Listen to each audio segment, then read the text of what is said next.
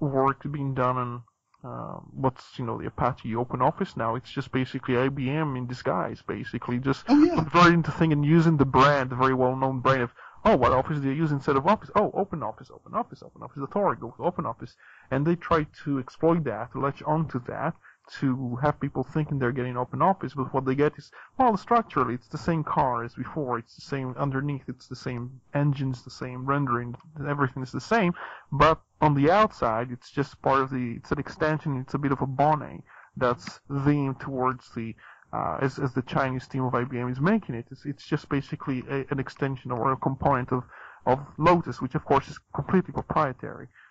It's just, and it's nice to say, it's OpenOffice or whatever, instead of saying, but basically it's like, if you want to have it, if you want an academic license to it, you have to buy Lotus with the mail server and everything else running SUSE, but still proprietary. And it seems like basically they're just, squeezing what's left from the trademark. Just kind of saying, OpenOffice, we want a trademark because people want to download it, we get a strong brand.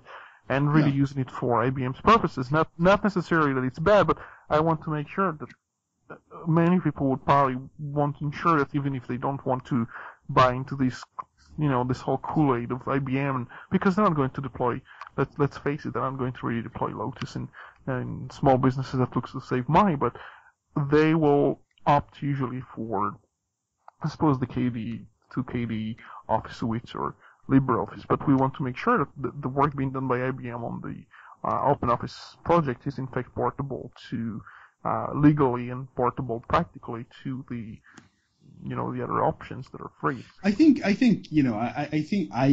that might actually work, and I'm not so worried about that. The thing though is that when you come to think of it, I would basically say that what they're trying to do with OpenOffice is morally questionable. I think that the history they're trying to rewrite is ludicrous.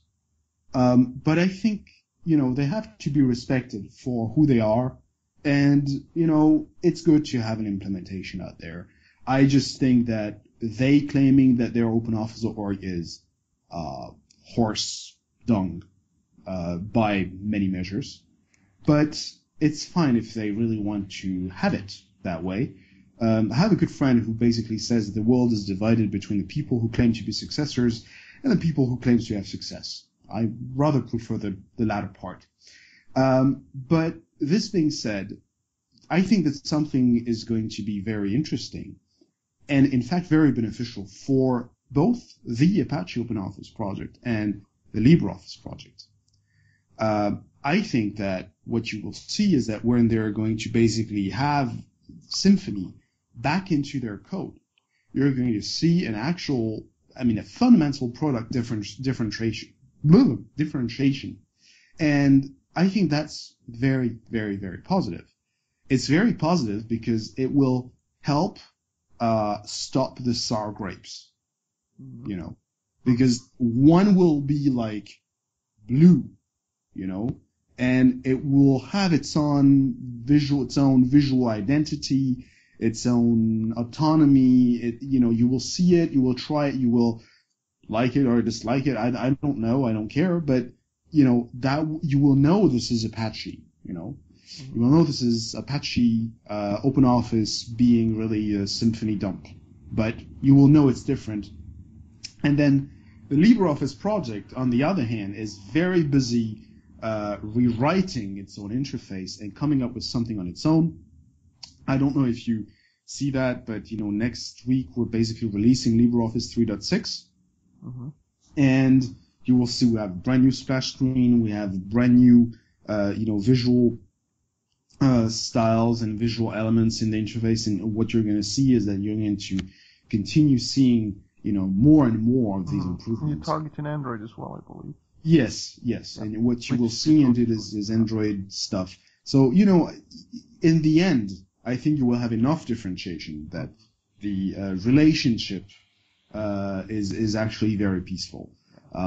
If you ask me, I told you, I think to claim that these guys are OpenOffice org is horse done. And the reason, and it's not, this is not the Document Foundation speaking here.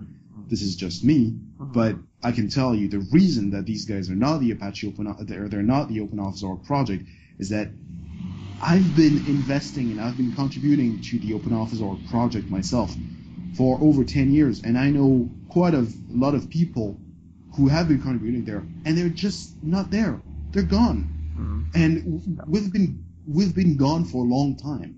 So they got the brand, they got a few engineers, and when I'm saying a few, I'm saying 3, 4 guys out of the 100 persons that were working in Hamburg.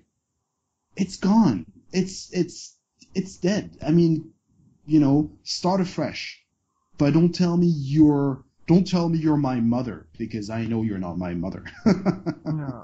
Well, so, to end it now, I'm trying to rush things because I have a few more things I want to cover and maybe try and fit it within an hour. I do think that the next challenge will be also trying to cope with the moving to web-based Office suites. And I just want to ask you very briefly: is it true, based on reports, I believe, that LibreOffice was at least thinking about doing something Office-based prior to that? Oracle, there was some rumors maybe Oracle wants to do something web-based. I don't think anything happened out of that, but is there any such move? Or yes, 10 times yes. In fact, the Document Foundation has been basically starting the work on LibreOffice Online, and LibreOffice Online is at the prototype stage, but it is, at this stage even, the most complete web-based Office suite in the market. We are not, and so just to even let you know, because we have demos and all that. What we're doing here is not a Google. Sorry. Can you? Okay, carry on. What we're targeting is not Google Docs. What we're targeting is not, what Oracle wanted to do with their, cloud Office suite.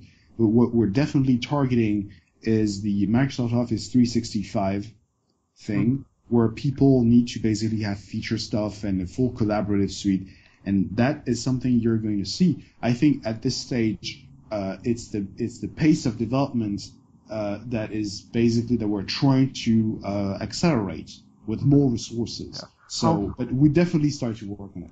How is it architecture? Is it actually a sort of a virtualized or sort of remote access type thing, like I think Gael Duval, the founder of Mandrake at the time, was trying to do something such as that with, I think he based it not on Mandriva but on Kubuntu or some reason, but it wasn't really taking off. And what was it called? Altio. Yeah, Altio. Yeah, it's still around, but I think it's changed a bit. I think they're doing some good business. I think they're settling in the landscape now. But it will basically be LibreOffice 9 is. It runs into your browser, and it's an native HTML5 application, and it's being powered indeed by a server, which is really LibreOffice in steroids. Okay.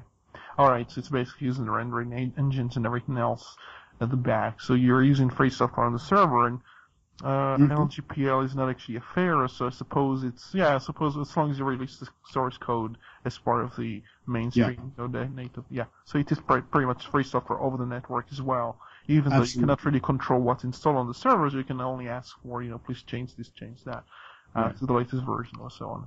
So I'm pretty positive I wrote an article a couple of days ago about the statistics coming out about the usage of what I call Vista 7. It's Windows 7.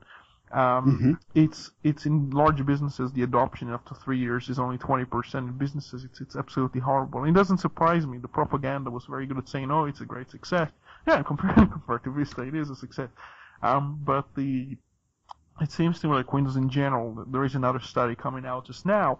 The share of Windows is falling, and so the monopoly, which is hinged upon Windows, main franchise is Office, of course, will suffer tremendously from the web, from tablets, from phones, and people can now access on Quick Office and things like that. I have an Office suite on my tablet, so I'm seeing that Office is becoming like not necessary. It's not like people people will give you Google URLs for documents, or they will pass you an email, and even if they pass you an OOXML file, Right. very often you will find that the process is within the